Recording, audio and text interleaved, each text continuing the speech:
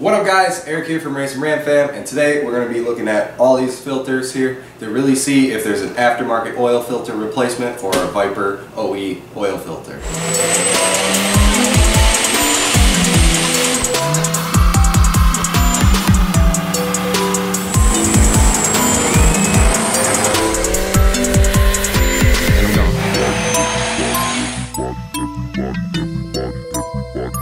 So what we're going to do in this video is we're going to be cutting apart these four right here aftermarket oil filters. I already have a video comparing the 090 oil filter and to the VIPER oil filter. If you guys want to check that out, I'll have the link in the description below. But in today's video, we're really going to be comparing these four aftermarket oil filters to our OE VIPER filter. A couple of these filters were generously donated for the making of this video. The K&N I got from my guy Andy at Parts Online Network, so go check him out. The WIX filters I got from a subscriber named Jonathan.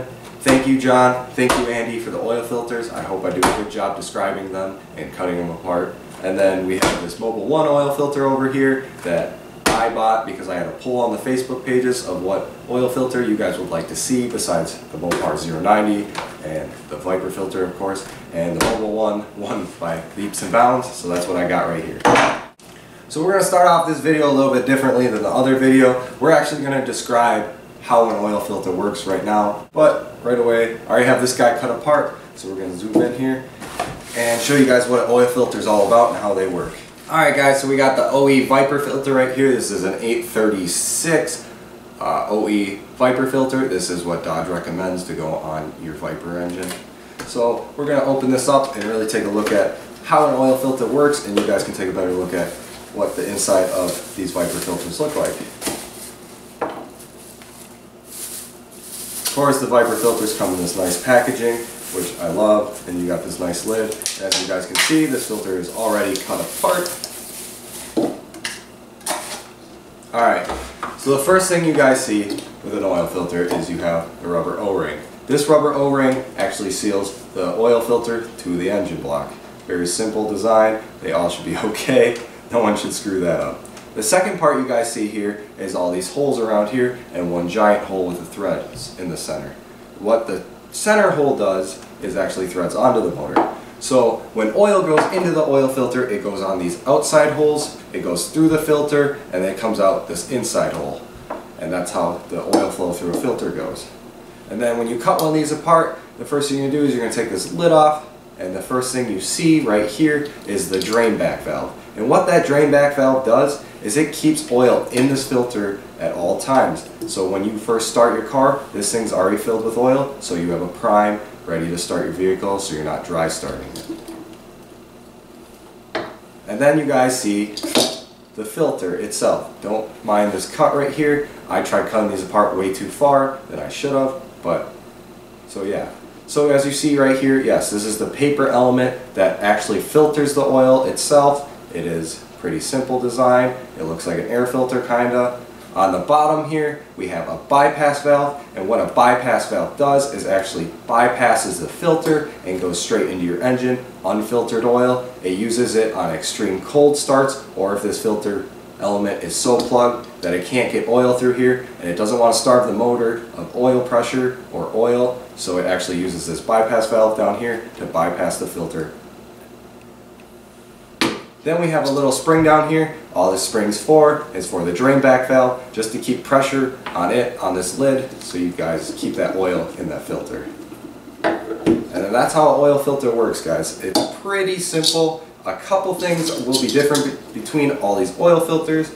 One thing that will be pretty similar and that I wouldn't really care about is the holes and the center hole. All the center holes are going to be exactly the same because all these filters I have right here are interchangeable. They're all a 090 base oil filter, but they all have different internals, locations of bypass valves, the filter elements, how they're held together, and that's what we're really going to take a look at, and price-wise. Oh, and even case thickness, because we have a lot of oil pressure in our VIPER motors, and I know these filters, these ones right here, are a lot thicker than our 090 competitor right here.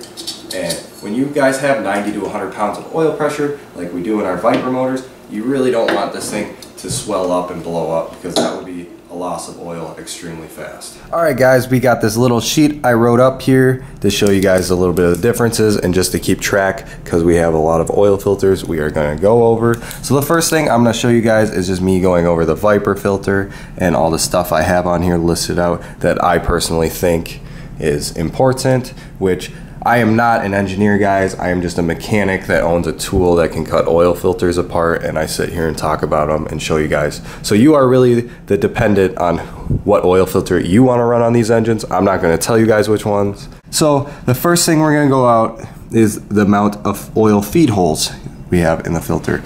So we're going to take our VIPER filter here, and we have, so these are the feed holes right here, and on the VIPER one we have 1, 2, 3, 4, 5, 6. So we're going to take down and write 6 of them right here. And then the second part we got right here is the drain back valve material, which in the VIPER filter is rubber.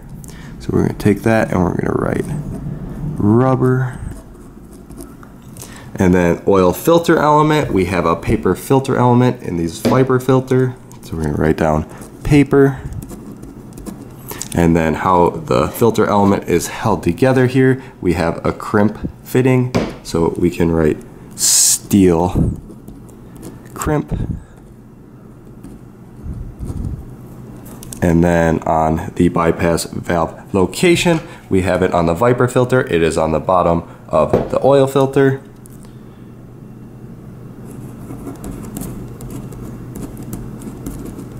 And I will explain more why these things are positive and why these things are negative later in the video. And then the bypass valve spring here, we have an actual coil spring. And then we have case thickness, which we have my digital caliper here. So we'll take a quick measurement here. So we got about 21 thousandths, so we'll write that down. And then last but not least, we want packaging, how these come in. Cardboard box like the rest of them, so we're not going to write that down. But the VIPER filter does come with a lid on it, and it does come in a plastic bag. So I'm going to write down lid and plastic bag. Alright, so we're going to start cutting apart all these oil filters over here, and we're going to start writing stuff down, so stay tuned and we'll go over all the findings at the end of the video. Alright guys, we got all these oil filters cut apart and we got them all laid out to which one's which. We got the VIPER filter right here, we have the K&N filter right here, we have the WIX filter right here, and WIX XP, and then MOBIL 1. And we got them laid out in the way they come apart and what's in the parts, and we're going to go over them briefly here and a little bit more in depth than I did before. I kind of just talked about stuff and kind of threw out my own opinions, but now we're really going to go over which one I think is the best oil filter for your VIPER engine. Alright, the other thing I added too was price on all these guys, which we'll go over afterwards too. So they all come in a cardboard box packaging wise. The only thing difference is the Mopar VIPER filter. We have a lid and a plastic bag for the filter, so we really keep all that debris out of there. And packaging wise, on the lids, they all have 6 holes, feed holes. Not much difference there. Going to the drain back valves, the only one that's different is the VIPER filter, and we have this black rubber compared to this red rubber. The only thing that I think is weird is these all have this like powdery dust on them. All these red ones do, and that might be because they're just chilling in a cardboard box compared to the VIPER filter, which is wrapped up and neatly. On the WIX guys, we got some weird little adapters. The one's a bypass valve and one's just an adapter for the oil filters, which is really weird because if you sit them down here, you see we don't have any kind of rubber sealant or anything. We're just sheet metal to sheet metal, and it's kind of sloppy. It's not a very precise fit, so you can definitely have some oil sneak by there, which I am not a fan of. Alright, going on to the oil filter elements, we got on the VIPER one, we have a paper element, and it is crimped together. Going over to the K&N, we have a paper element as well, but this one is a little bit different and is like sewed together. I don't know if you guys can see that, but we have like stitching in there. Coming over to the WIX filter here, we have another paper element, but this guy is glued together. Coming over to the WIX XP filter here, we have a little bit different than the rest of them. We have more of this cloth style filter element that is crimped together, just like our VIPER filter over there, which I really like. Coming over to our MOBIL 1, we have a paper filter element, and this guy is glued together right there, as you guys could see. Coming down to the springs that hold up for our bypass valves, we have coil spring on the VIPER filter. On the K&N, we have a sheet metal spring. On the WIX filters, we have both the same exact coil springs. And then on the MOBIL 1, we have a sheet metal spring. Coming back to the VIPER filter here, we're going to go over bypass valve locations. So I really like this VIPER filter due to the placement of that bypass valve, because I'm not an engineer, but just my thoughts in general is if you have, let's just say, because on these VIPER motors I know it's about 75 to 100 psi of oil pressure, you have 100 psi of oil pressure beaming down on all these little holes right here and on this spring. And as if that oil pressure is overcoming the spring pressure before it goes through the filter, you're going to get unfiltered oil straight into your engine and go into your bearings. Unlike the VIPER filter, which it has to actually go past the filter. You get what I'm saying? This one can go straight in instead of going through the filter. It actually has to physically go past the filter before we get to the bypass valve, which this might be a stronger spring for the bypass valve too, compared to that spring right there.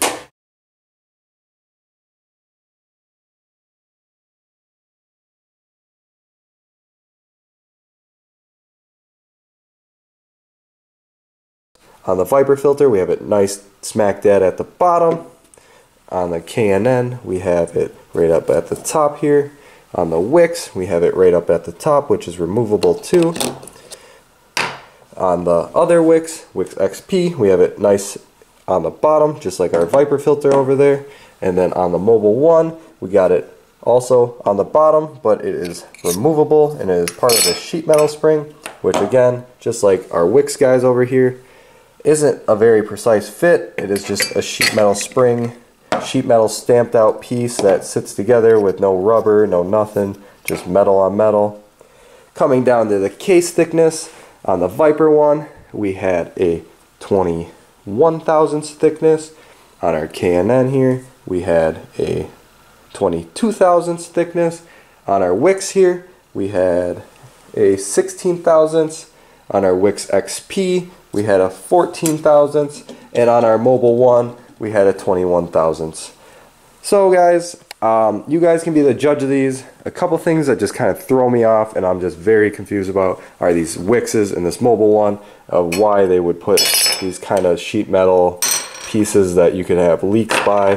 I really don't like that, and I really wouldn't run either three of these filters. I do like the WIX XP filter element, and I do like the bypass valve location. I just really wish they would get rid of this adapter at the top of the filter. I think this would be a better filter than the VIPER filter actually, if this guy was attached to here, and then if we had some packaging to go over this to keep all that debris out of there. Case thickness wise, I didn't like the WIX because it was dirt thin, so was the other WIX. The other three, these two and the MOBIL 1, we had nice thick filter cases. K&N, one weird thing was for this guy, we had like welds, and I think that's where they fail a lot of times, where they start leaking out of. K&N bypass valve location, I didn't like that. The MOBIL 1, how the bypass valve is a sheet metal thing. Spring too, and if you take a look at here, you only could have oil flow from here to here, which, I mean, you shouldn't have flow through the bypass valve, but some oil flow is better than no oil flow. So I mean, if that filter element is so plugged up, this guy's so plugged up, having no oil pressure is worse than having oil pressure. So having filter oil is way better than having non-filter oil. But if you can't have filter oil, it's still better to have non-filter oil than no oil at all. So that's one thing about this guy. I don't know if that's really a big deal, that it just has that little bit of sizing. And on our VIPER guy, just comparing it, we have all this oodles of room to get to that bypass valve compared to the MOBIL 1. Alright, so now we're going to come over and talk about prices on these guys.